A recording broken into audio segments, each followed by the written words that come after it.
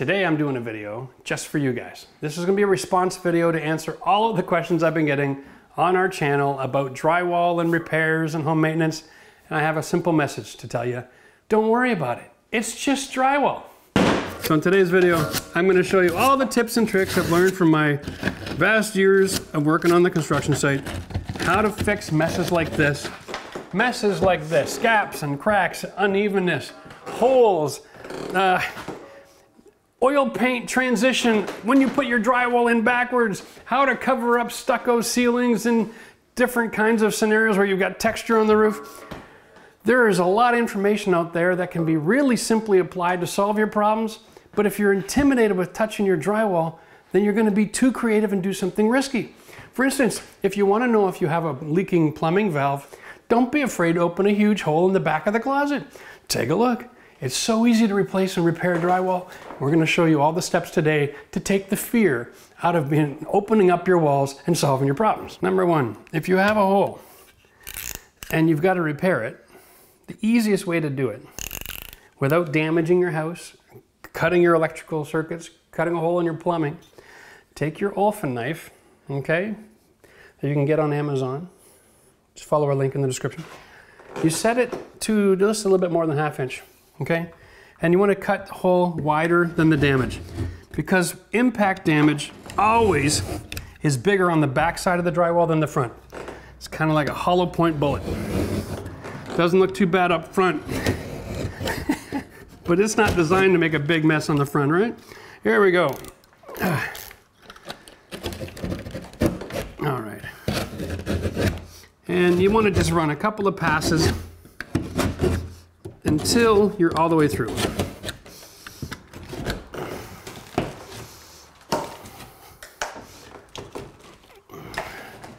There we go. Piece of cake. Because once you've got a square hole, it's easy to patch. Now, if you've seen some of our other videos, you've probably seen this already. But this is such a great technique, it's worth revisiting. This is called the California patch. And what I'm doing is I'm just eyeballing to cut a piece of drywall a couple inches wider in both directions. So that'll cover my hole, okay? What I'm gonna do, line it up, take my knife just inside the cut, and I'm gonna score the brown paper from the back side, both sides. And then we're gonna do the same here. And we're gonna try to give ourselves a little bit of room to work with, because you only wanna do this once. It's okay if it's a little smaller than the hole. Break it, and then and then peel it from the paper, leaving the paper on the front. This makes the perfect patch. One of the most amazing benefits is that the white paper on the front of the drywall is thinner than the drywall tape that you would buy to patch it with. So it actually creates a lot less work when you go to finish. You're gonna take your drywall compound, and you can buy this in a variety of different ways. If you're a homeowner and you're just doing one repair, you can get it in a little tub. If you're gonna buy just a little bit, I would recommend buying the powder. Buy the 45 or the 90, mix it for yourself, because then you'll always have it on hand. You get real good value. It's only 10 bucks for a huge bag. And the other stuff that you buy in the little tubs generally is really difficult to sand. It's gonna drive you crazy. Now you take a little bit of mud, and the idea here is to leave it on the inside of that framing of the cut. Okay? Doesn't work too well on the top ever, but here we go. Here we go. All right, and then all the way around.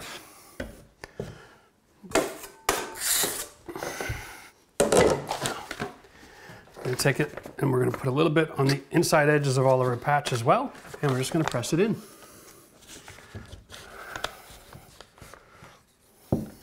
If you find it not going in all the way, maybe there's a little bit of restriction, just use your knife to level off the corners. And then press the tape in. You're just embedding the drywall tape, and you wanna do this just once, okay? If you work it too much, it's gonna wrinkle because of the moisture, and it'll cause you all kinds of pain. So get it in, wipe off the extra mud, and walk away. After that's dry, you can come back and do another coat. And it should be done with a 4x10 knife like this. All right? And I know it's not dry yet, so bear with me.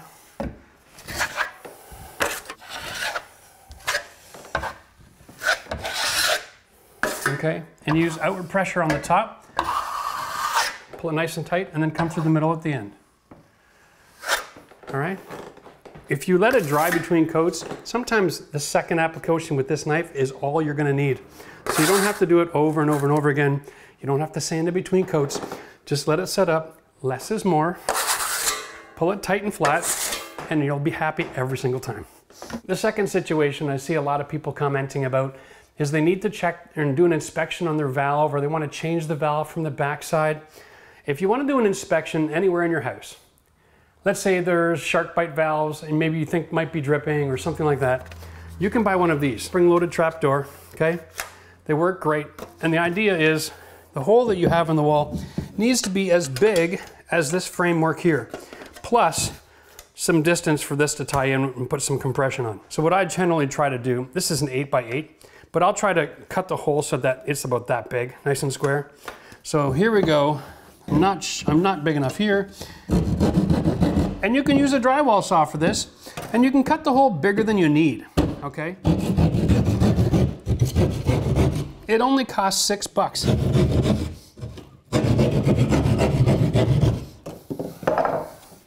And all we do to set this in is put pressure on the single tab first, because it will slide, and you push it over and you rest this in and it snaps back in place. Now, if this is down on the wall by the toilet, or if this is in the ceiling of your basement, or if this is in the closet on the back wall, nobody cares.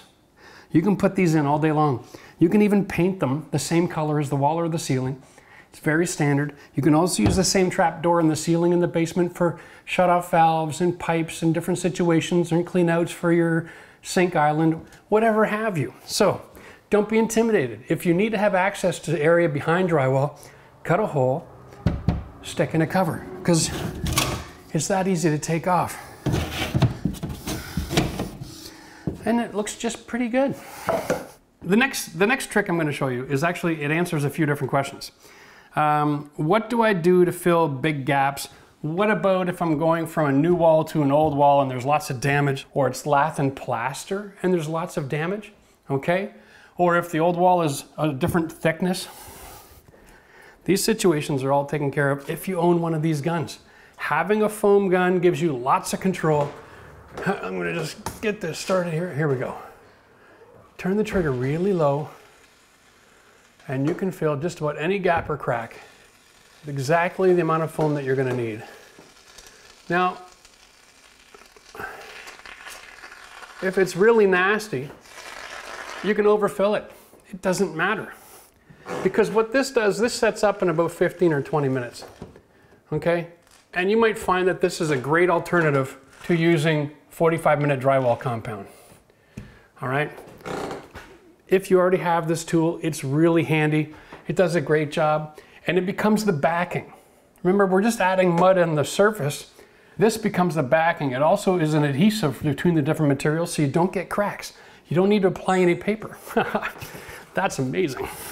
So one of the questions I get is a lot of people, they're first-time renovators, they've done all the installation, they're down to their last piece of drywall, it's not quite big enough to fit. Or you've got a big gap in the ceiling because you're in an old house like mine, and the ceiling has a bit of a bowl to it, and you can't install everything square and level. So again, take out the foam, open it up pretty healthy, shoot it at the corner so it has something to hit, and it'll expand in and out of that corner.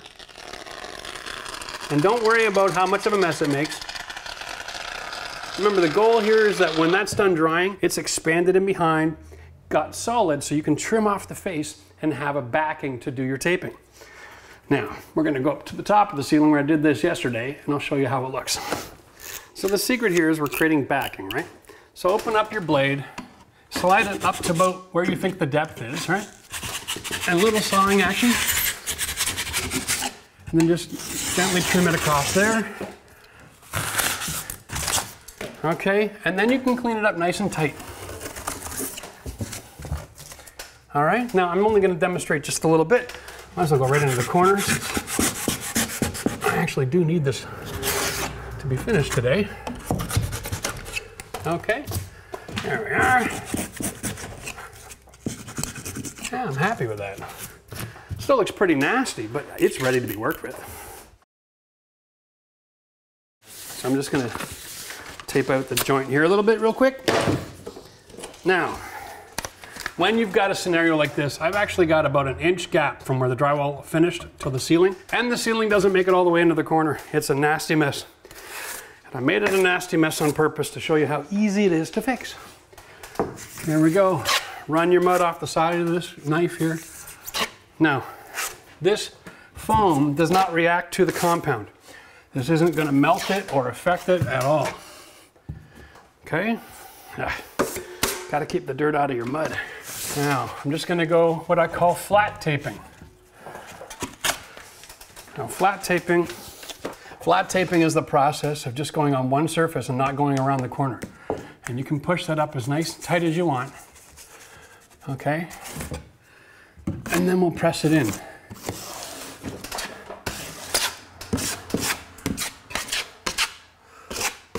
Now that we got that pressed in, you don't have to wait till tomorrow to come back to fix it. All right, here's one other trick. When you're taping with mud, you can do multiple layers of mud and paper. It's okay. You can sandwich it as long as you give it time to dry before you come back the next time to fiddle around with it, okay? Try to keep your mud in the middle of your hock the whole time you're working. All right? Now, we're gonna apply mud to the ceiling, catch your drips, try to work as clean as possible.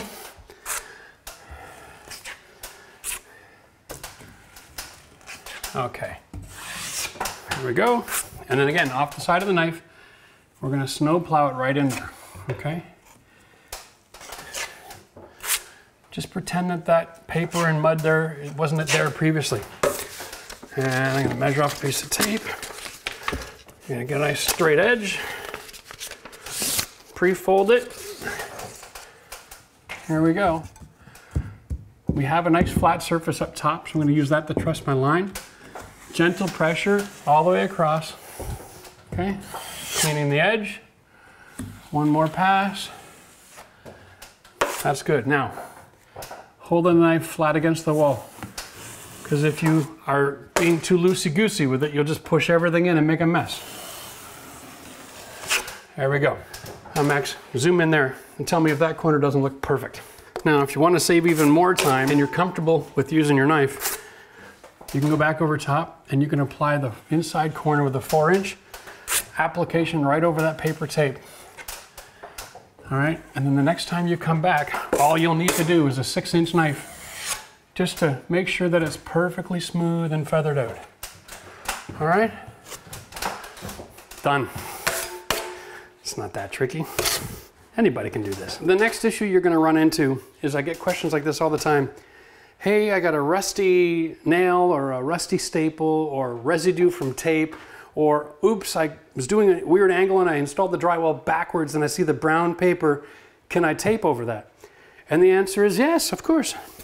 But you have to prep it first. You need to use a primer. So here we go. I've got tape. Let's get this out of here, okay? Oh, the tape's gone, but I still got that red stuff left. I've got brown paper showing. I got dark pencil. I don't care, even if it's marker. There is one solution for all your problems, and if you're taping your house, you've got to have this can on you at all times. Bum, bum, bum, bum. Yeah, if you're a fan of the channel, you've seen me use it before. I put this on everything, okay? Brown paper, no problem. Oil-based primer. Red tape, no problem. Oil-based primer. Marker, no problem. Oil-based primer with the pigment. Look at that. This just disappearing. I'm doing an infomercial here. Oil-based primer works on everything. Let's say you have an old house with lath and plaster and oil paint. Kills. You can buy it in a can and roll it on the wall. They even have an odorless formula of an oil primer just for transitioning from oil to latex so that you don't have your paint peeling off over time. If you're ever stuck and you are in trouble and you don't know how to solve a problem, think oil-based primer, and then all of your new muds and compounds will bond to it. If you use oil-based primer over plaster, new drywall compound will bond to that. So you don't have to go to buy plaster and mix it up yourself. Saves a lot of time and money. This is money in the bank. And before anybody starts putting it in the comment section, no, Kills did not sponsor this video. I just love the stuff. Okay, let's move on. I don't need the tape here anymore. Now we're gonna get away from the traditional drywall compound. We're gonna get into the quickset mud, and we're gonna show you everything that it can do. Here's another one of the most popular questions out there. Oh, I can't find sheetrock 45 anywhere. What do I get? This is a CGC company. That means Canadian Gypsum Corporation. If you're from the United States, you're gonna find a USG, which is United States Gypsum, okay? They make a 45 mix as well. This is not proprietary technology, all right? It's really basic stuff. So 45 here is 45 there. It's the same stuff, just a different supplier. We have border issues, right? So can't we all just get along? All right. And what we're gonna do with the powder, of course, and a lot of you might have seen this already, so we're gonna just do a quick short version of this. We're gonna make a little volcano on the hock. And I don't know, sometimes it's easier to move the hock than the knife. All right? Volcano time. There we go. The higher the walls, the easier it is to control everything. Okay, now I'm using hot water. If you want your 45-minute mud to set super fast so you can keep on working, use hot water, throw a little salt in it. Right? This is a chemical reaction we're dealing with now. So basic science, grade 8, heat plus salt changes all of the chemical reactions and speeds things up. So we're gonna go add my hot water. Oh, making a mess. This is not the way the demonstration is supposed to work. Better close that up. Gotta dam up the hole. All right, got it. I'm gonna sprinkle it in, of course. And try not to have another dam break on us.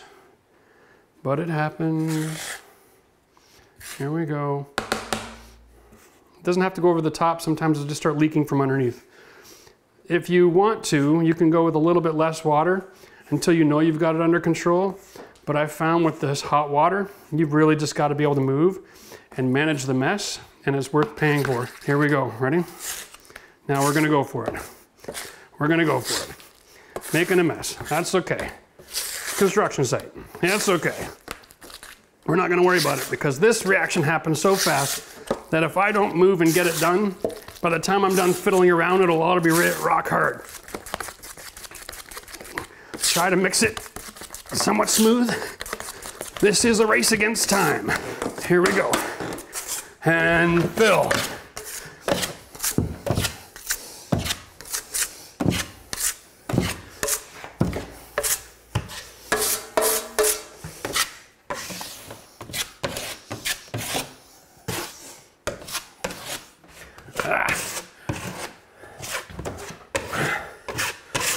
All right. Woo! It's already turning into a hard pace. Now, just for fun, we're gonna come back after this brief word from our sponsor. We don't have a sponsor. Max, what am I talking about? I'm just saying, oh, it's not yet. Yeah, I know, it's gonna happen that quick. Give it about 60 seconds. Okay, so now we're back.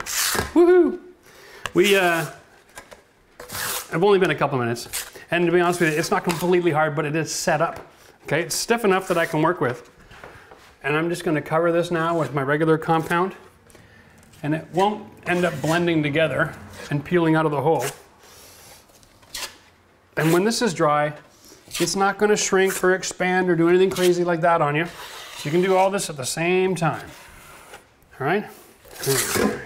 Manage this mud, my goodness. It's a little loosey-goosey. What I'm gonna do is I'm gonna put paper tape majority on the old wall. All right. And I'm pressing it on the original hard surface, and now I'm just gonna set it into the soft with a little bit of pressure, and I'll watch the mud just rising away from the tape. And that's how I know that I've embedded it. If I don't have a ridge from the mud, I haven't embedded it, and it will bubble. There we go. You remember earlier we talked about that we can use expansion foam and it bridges the gap and it seals it together, so you don't need the paper tape. You should use the tape anyway.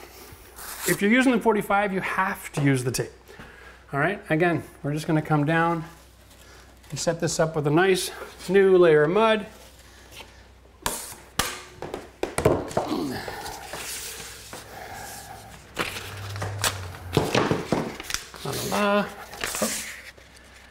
And we're gonna embed it on the surface here now.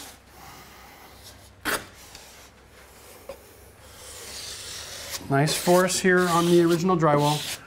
Okay, and what we're trying to do is eliminate the action of having too much mud stuck in behind the paper. We don't want to raise the surface off too much. Now we're going to just press those two pieces of paper together that are floating over that mud in the middle. Okay? Look at that. What used to be a nasty mess is now really well embedded together. And if you see any areas where the paper tape looks like it's coming apart, just get your knife in there, put a little mud, follow it up, make sure the surface is nice and wet so that it doesn't bubble. Okay. While you're working, you can always use the pail as a table. Okay, so we're getting close to the end of all of the questions. I've still got one, two, I got three more things to show you, but before I do, my floor is creaky. I've got to screw that down. Let me just address this one issue.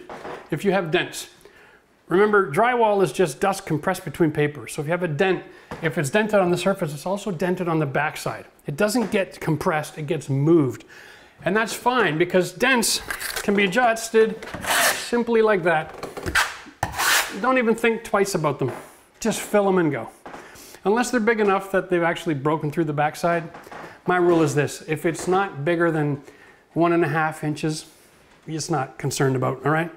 You don't need tape, you don't have to fuss with it, just fill it and you'll be fine. Now getting back to this, all right? Once this is filled, you gotta treat this like a butt joint.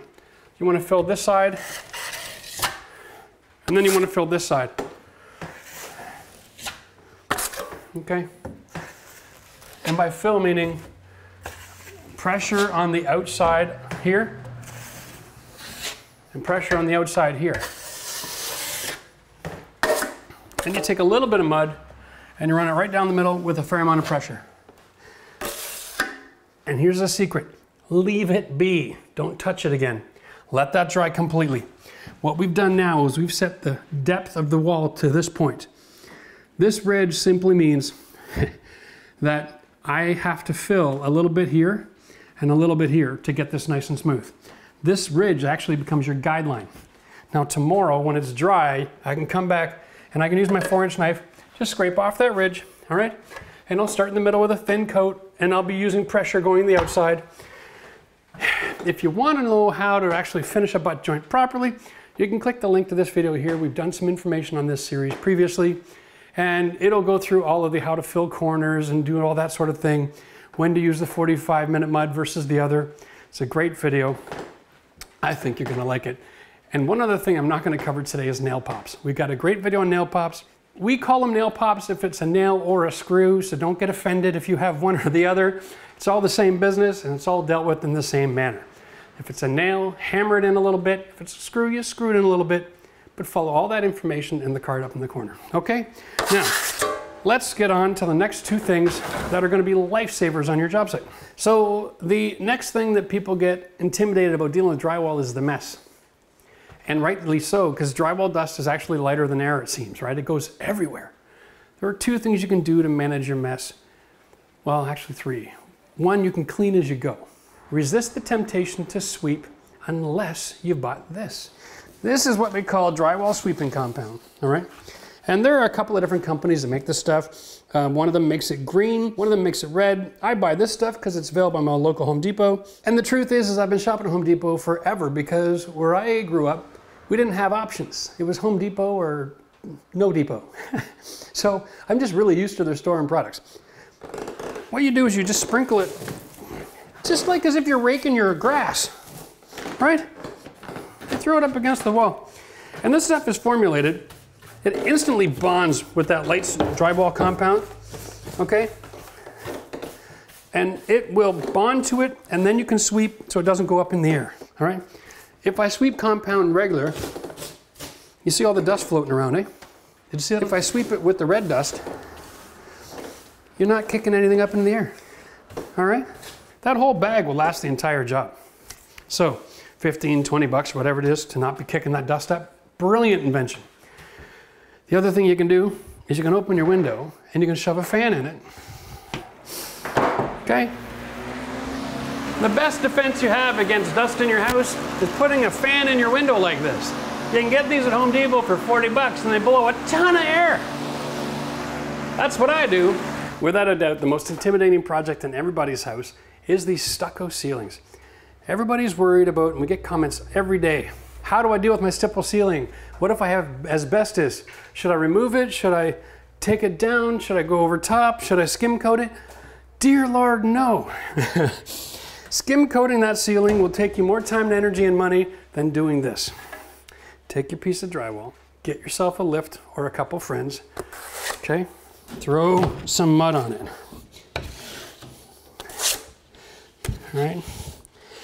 Now the thicker the texture, the more mud you're gonna wanna have. I'm just doing a quick demonstration. So I think for the purpose of the demonstration, I'm gonna cut this down to size. You're gonna wanna use these to install. These are called drywall laminating screws. And it's just like it sounds. It's for sticking one sheet of drywall into another sheet of drywall when you have no idea where the framework is. Here's how it works. You take your sheet with your compound, okay? You stick it into your ceiling. Yeah, that easy. And you throw these in, all right? Now these screws will not tighten up and be pretty, okay? What they will do is they'll hold that sheet in place until the drywall compound dries. Then the next day you come back, you guessed it, you remove the screws. Tape your joints, fill your little holes. You can put one of these screws every couple of feet. It's not necessary to put a ton of them in. Just make sure you're holding it in place till it's dry. And you can put a brand new ceiling over top of any textured ceiling in just a couple of hours. No mess, no worry about asbestos. Mwah, perfect every time. And if you want to know how good that drywall mud holds, trust me when I say, it's not going anywhere. It creates like a vacuum. So here is my secret for what to do with my mud at the end of the day. You've already mixed it in a pail, clean down the sides, okay? And if you like, you can even use a sponge. The closer you get to the bottom, the more you're gonna wanna have a sponge. Clean all the mud off, okay? Now, nothing's perfect in this world. This mud has been exposed to the air the whole time you're working and drying out. You're gonna put your hock on top of it as a lid, and it's gonna dry out a little bit more. So what you do, just put a layer of water on there. There's your lid. There's your tools, okay? And you're good to go the next day. Now the next day when you get here, you don't have crusty, dry mud on the pail. So when you're taking your compound out, you're not gonna have those hard chunks in the mud, which will wreck your finish. This is how you protect it so it's silky smooth all the time. Silky smooth, like Zohan. Now, one of the questions we get all the time is, should I buy the small tubs? No, always buy it by a big box or a big pail. It's not a lot of money, and if you don't use it all, it'll only last 3 or 4 weeks after you've opened it up and started using it, okay? It's not a big deal. You can make your own compound and put it in a pail and store it like this, and it'll last 3 weeks. Bottom line is, you want to make sure that your mud is in perfect condition for doing the job. Now listen guys, we've got other great drywall videos that'll help you with a lot of your other questions. We put a playlist together. You can click the link over here. And if you learned anything today, make sure you hit the like button, okay? Help support our channel by promoting our channel by hitting that button. We'd appreciate it. Don't forget to subscribe if you haven't.